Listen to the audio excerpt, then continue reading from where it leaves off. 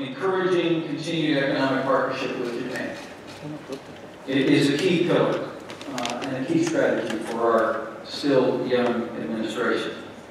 Since 2005, Indiana has received job commitments from 82 Japan-based companies, projecting to create nearly 10,500 jobs and invest more than $4.1 billion in Indiana operations. That is truly an extraordinary vote of confidence in the people of Indiana and in our state. And I believe it derives from two sources, shared interests and shared values. In the manner of shared interest, Indiana, we like to say, is the crossroads of America. We have a deep tradition in manufacturing, in agriculture, in logistics, and life sciences. And the shared interests between our economies and a shared appreciation for the importance of all of these industries, I believe, represents a framework in which that relationship has grown and prospered. It's also been a matter of shared interests and priorities, inasmuch as Indiana has, through balancing budgets, strong reserves, reducing taxes, and creating a positive business environment, created a welcoming environment and a welcoming environment for foreign direct investment, particularly from Japanese firms, and we're grateful for it. And let me say also, Indiana is today making fresh and renewed efforts to ensure that we not only have the best educated but the best skilled workforce in America.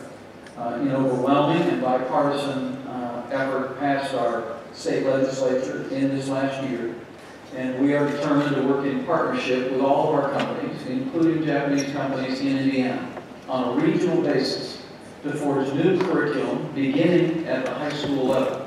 And our aim is simply this: we want to make career and vocational education a priority in every high school in Indiana again, and do that in full partnership with all of the businesses that call Indiana home. It's not simply shared interests, but I believe it's also, as I close, shared values.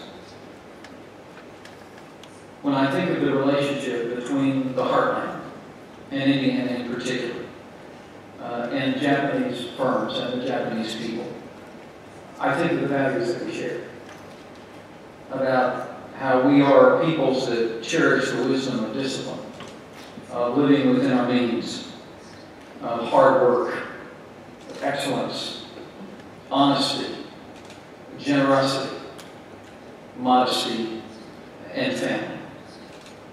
To understand the relationship that our state and the states represented here have enjoyed with the Japanese people, one must go beyond economic interest and must understand that its values at the heart of have united our people. And on that shared, solid foundation of shared interest and shared values, we in Indiana look forward to many more decades of partnership to the mutual benefit of our people.